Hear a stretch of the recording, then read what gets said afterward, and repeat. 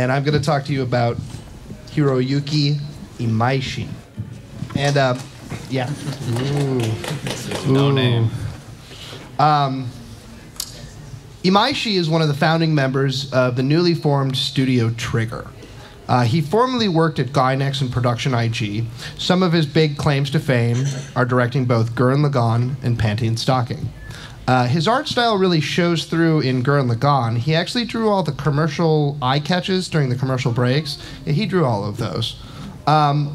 He, like Kanada before him, Imaishi likes to utilize these heavy interior block shading techniques. I've got an example up here, and you can see Kanada style is full of a lot more shiny parts, and is sort of like unnecessarily complex, while Imaishi is like sort of simplified. Imaishi's style comes very close to Kanada's, but does not quite mimic it completely. The Imaishi shading technique is a bit less ornate, and in a side-by-side, I would almost call it the minimalism version of Kanada style. Imaishi style can sort of be considered an evolution of Kanada's when referring to movement.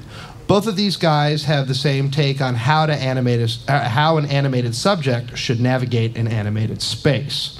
Their subjects snap from striking pose to striking pose. So there's very posed-based movement paths. The focus is more on these main poses than the motion that happens between the poses.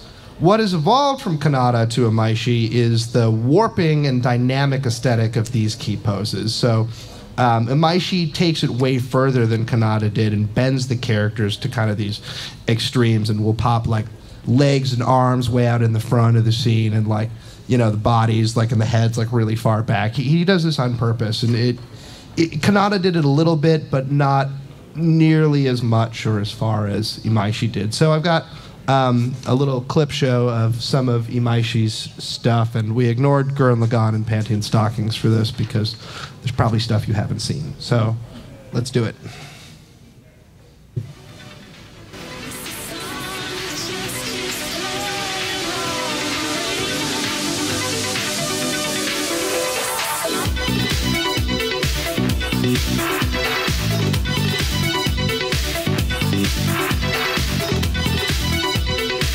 This is an OVA that came out a few years ago called Read Cutie Honey, and there's a great bit where she gets hit and her body actually turns into a wiggly noodle between poses here, and it's kind of awesome. Yeah.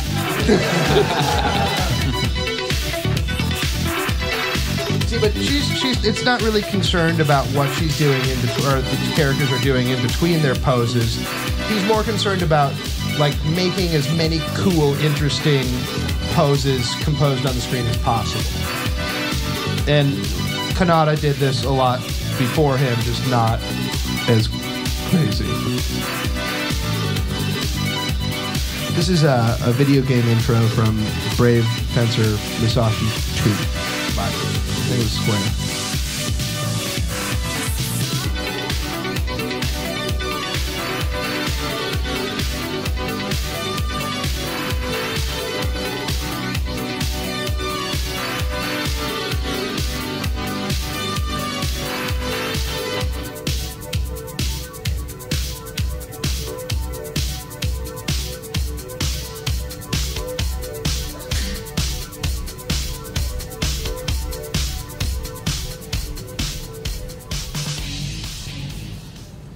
Imaishi actually has a lot of episode director credits in various shows, so at the end of the panel, you should go look him up and see what you can see that he's done, because when he comes onto his show, it kind of changes for a singular episode, and that's nice to see.